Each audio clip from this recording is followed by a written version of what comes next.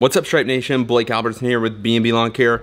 Today I'm going to be showing you guys how to change a throttle cable on a Scag Vride 2. This is a 52-inch, but I think they're all the same. The only hard part about it is getting up under here, getting a socket with an extension.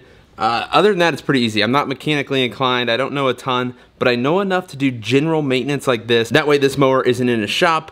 I'm not paying the bill to pay somebody else to do this. I can take 10 minutes, get it done here at the house, and I think they're only $20 the throttle cable. So little things like this that you're just gonna wanna know for your business. That way it's only a 10-minute, $20 problem instead of a one-day, $100 problem or whatever that shop will charge. So you only need a couple little tools here, a flathead and a socket set. I'm gonna be using this socket extender.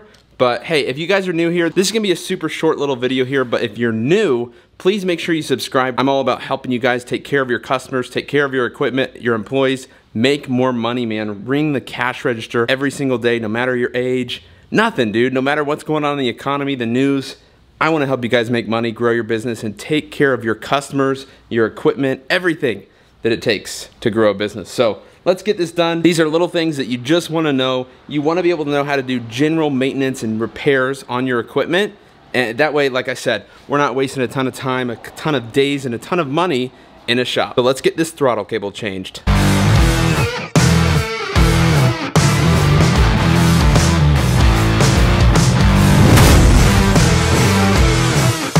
So right there, you can see that's where the throttle cable busted. Listen, it's just a little wire. It happens, it's really no big deal. I don't think we've changed it yet in this mower.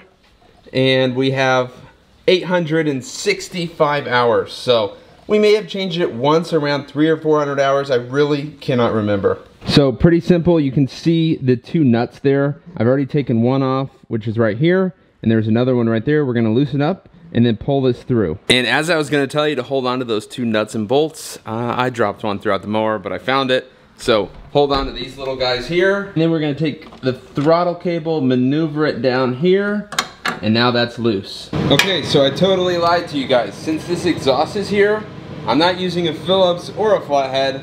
I'm just gonna use this socket. And it comes right off, loosens up. I'm not gonna take it off all the way. I just need to loosen enough so I can get that cable through there.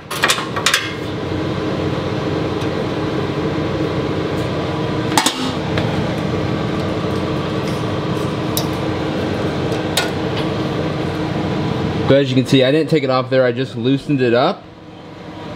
But then this part, this is kind of a weird little system here. So you can see how it goes in like that, and then you turn it, and this little design fits into that hole. All right, so I have the new throttle cable. I could not do it one-handed, but I put it in that hole, and now we're just gonna reverse the steps. We're gonna tighten it in here, and then run it up through, and put the bolts back on.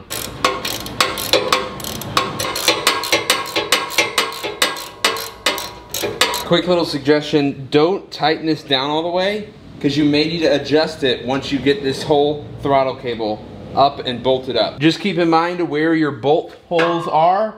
You want to twist it and go up through the hole and turn. Just like that. So the bolts go up through the top and the nuts go on the bottom. It's just kind of wonky doing this. You almost need 3 hands, which is different, but it's only myself here today. It's Friday afternoon. The guys are out working. And I'm just trying to do some stuff, get some stuff done here. And throttle cable was definitely on the top of my list.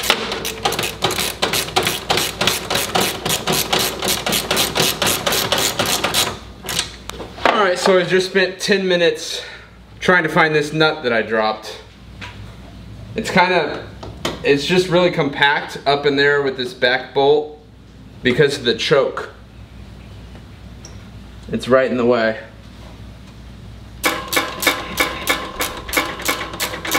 Okay, so if you're moving around the throttle cable and it's not working properly, loosen this back up, put the throttle cable all the way down, let it adjust itself, tighten it up.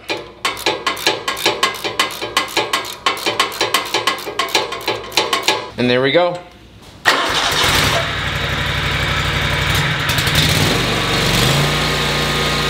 All right, so that is how to change a throttle cable and a 52-inch Scag Vride 2. If you guys enjoyed, please leave me a like, subscribe to the channel. Check the links down below. We have discount codes to a ton of different products. 50% off of GIE Expo tickets, 10% off of BallardInc.com, Cujo, Equipment Defender. Check the links in the description. And I always appreciate you guys for using those codes, supporting the channel. And I hope you guys have a great rest of your day. Hope you learned something. Keep grinding out there, guys. Keep crushing it. Keep staying positive. We'll see you in the next one. Peace.